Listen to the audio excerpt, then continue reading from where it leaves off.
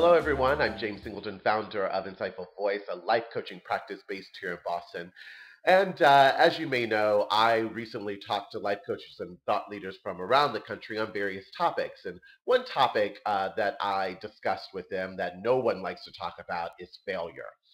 In fact, I talked to a life coach, a therapist, and an intuitive. Sounds like the first line of a very bad joke, but it's not. And what they had to say about failure really may take you to the next level of your life, especially as we approach 2014. So, what I've done is taken the very best parts of these conversations that I've had.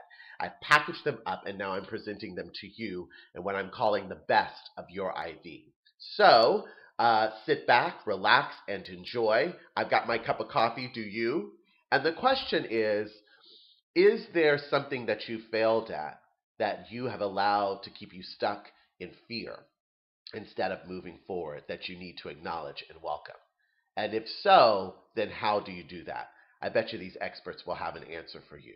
Thanks so much for watching. And if you didn't get a chance, check out the video that I just recently did on lessons learned and achieving success, another part of the Your Best of IV series. Wow. That's an excellent question. I think part of it is human nature. That some of us are just predisposed to being conservative people, not conservative from a political view standpoint, but conservative from a how they live their life standpoint, not going for things, not taking chances, not stepping outside their comfort zone. Maybe that's how they were raised and the values that were instilled in them growing up, and they never felt the desire to do anything differently from that. So that's probably, I would say, the most common scenario. Other scenarios could be somebody who tried and failed and didn't want to get back on the horse. Right. And so they're scared because they think it's going to happen again. Right. And instead of taking a step back and looking at the big picture and saying, I failed, what could I learn from that? They just fail and they just stop. Exactly.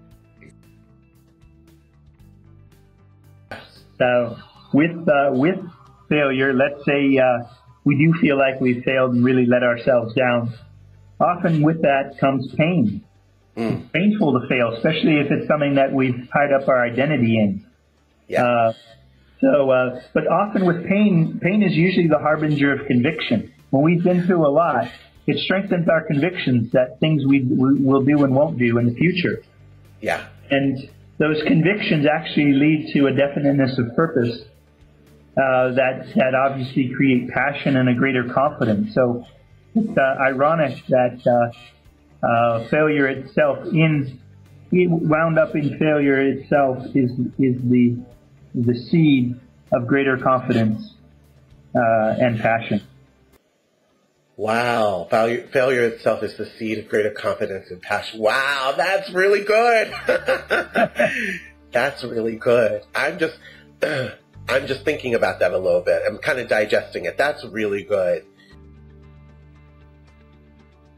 That is that in my 40s, when my whole life turned upside down, I sat down and I started saying, all right, look, your life just went to hell in a handbasket. Really, it's gone. You know, baby, you got to create again.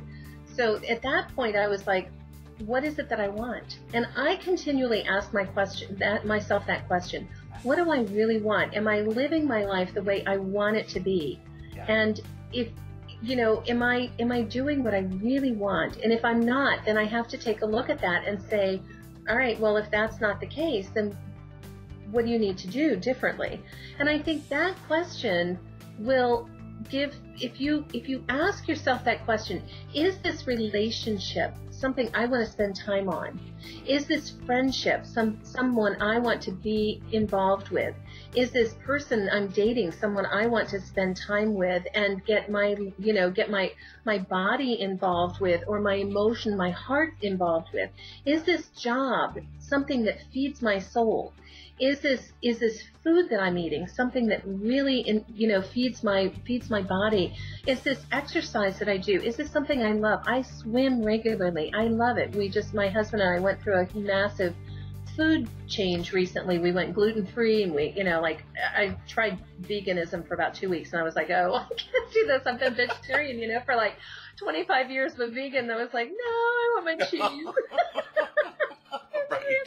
Right. So it's like, all of these things. I mean, I don't drink, I don't smoke, I don't drugs, none of that, but I like cheese. So it's like, what are the things that you really love that feed your soul? What's the art that you look at? What are the, it's like that. If you live your life from that space, nothing's a failure. Everything is a lesson to learn.